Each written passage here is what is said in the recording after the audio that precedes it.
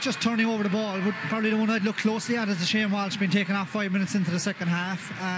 He looked quite uninterested to me, and I think probably at half time he was told he was getting 5 minutes and to shape up, but that didn't happen, and it's probably sending a big message through the squad that if you're not at it, you won't get game time. Do you think that's what it was? Shane Walsh taken off as a sort of rap on the knuckles, perhaps? Yeah, and again, we mentioned against Roscommon he was quite ineffective as well. He kind of played a loose role, and it's not the Shane Welch we associate with the All-Ireland final last year, going direct, taking his man on, hitting some of the best scores we've seen. So I do agree with Colm. I think he looked disinterested today, and as I think Porky sent a clear message that if you're not doing your stuff, you're not going to be playing. So I think even with the sub that brought on Colin Sweeney made a good impact, albeit the game was out of reach, but kicked 2 scores, 2 turnovers. So again, Porky is setting out a stall of what he wants from his guys, and if you're not performing, you're not playing.